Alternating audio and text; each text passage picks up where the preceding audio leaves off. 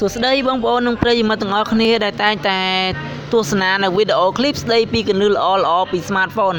ឥឡូវថ្ងៃនេះខ្ញុំមានវីដេអូមួយចង់បង្ហាញពីរបៀបភ្ជាប់អ៊ីនធឺណិតបាទដោយសារតែមានបងប្អូនមួយចំនួនគាត់បានឆាតសួរបាទក៏ដូចជា call សួរច្រើនមែនទែនទៅលើករណីបាទភ្ជាប់អ៊ីនធឺណិតបាទដោយសារតែមានអតិថិជនខ្លះគាត់ទិញពីហាងទៅបាទអត់ទាន់បានដាក់ SIM ទេបាទក៏ដូចជាពេលដែលទិញពីហាងទៅហាងខ្លះក៏គាត់អត់មានភ្ជាប់អ៊ីនធឺណិតឲ្យដែរបាទអញ្ចឹងចំណុចហ្នឹងអញ្ចឹងខ្ញុំសូមបង្ហាញទៅរបៀបភ្ជាប់អ៊ីនធឺណិតនៅលើទូរស័ព្ទបាទ brand OPPO បាទរបៀបភ្ជាប់ដូចគ្នាទេឲ្យតែ brand OPPO មិនថា model អីទេបាទ A37 A39 អីហ្នឹងបាទ i1s i3 i3 plus i5 ហ្នឹងគឺដូចគ្នាទេបាទប៉ុន្តែដោយសារតាស៊េរីខ្ពស់បាទស៊េរីខ្ពស់ដូចជាចាប់ពី i3 ឡើងទៅបាទចាប់ពី i3 ឬក៏ A57 ឡើងទៅទិន្នន័យអ៊ីនធឺណិតដូចជា set auto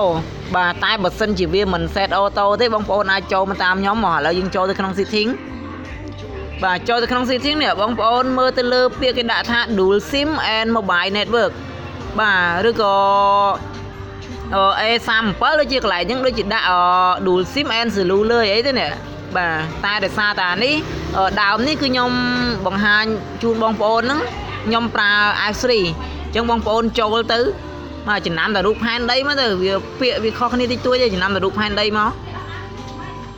នេះពេលដែលចូលមកបើសិនជាបងប្អូនដាក់ SIM 1វាលោត SIM 1បាទអញ្ចឹងបើសិនជាយើងដាក់ SIM 2វាលោត SIM 2បាទមាន SIM ទី1មាន SIM ទី2អញ្ចឹងករណីភ្ជាប់អ៊ីនធឺណិតហ្នឹងបងប្អូនចង់ភ្ជាប់ទៅលើ SIM មួយណាបាទបើសិនជាចង់ភ្ជាប់ទៅលើ SIM 1បាទចុចយក SIM 1អញ្ចឹងមកបាទបន្ទាប់មកនេះបងប្អូនមើលមកខាងក្រោមនេះបាទមានពាក្យ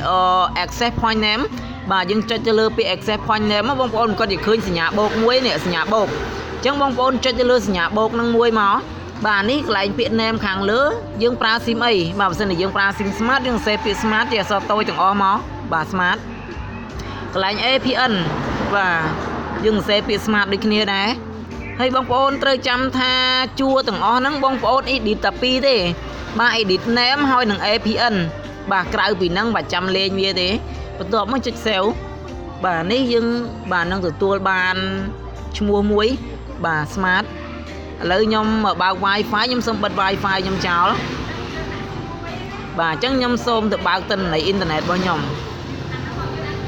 បាទនេះបងប្អូនឃើញ load 4G បាទ load 4G